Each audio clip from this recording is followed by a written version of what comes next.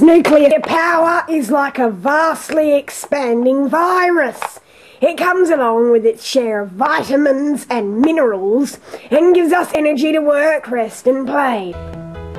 If we shove all this nuclear stuff in Australia, we get all this money that people pay us. Firstly, 1 kilo of uranium alone has the same amount of power that you would find in 200 barrels of oil. I not like nuclear power. What? How dare you say that? It would create a super race of mutant followers for my army, and you don't like it? No. Nuclear power so far has only caused 30 deaths.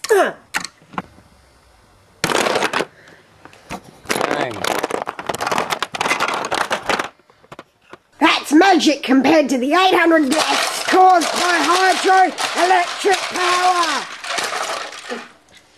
Down to business. Nuclear power stations are a bit expensive to build, but they are cheap to run. Instructions on running nuclear station.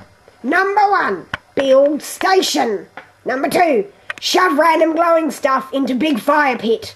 Number 3, then enjoy your weekly instalment of Neighbours. When Chernobyl blew up, only killing like 40 people, they had a very bad reactor. But since then, we shoved all this new stuff on them, making them work better. That way we won't die. The new reactors that are being introduced in several years will be meltdown proof. Nuclear power has many reasons it's good. Here is a list composed by Mozart why we should have nuclear power.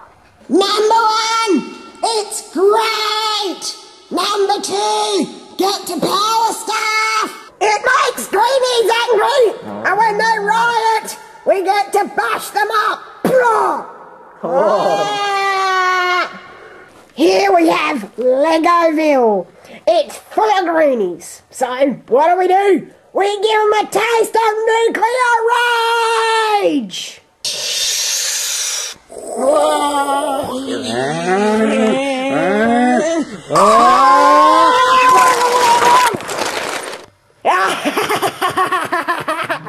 Says you greenies right.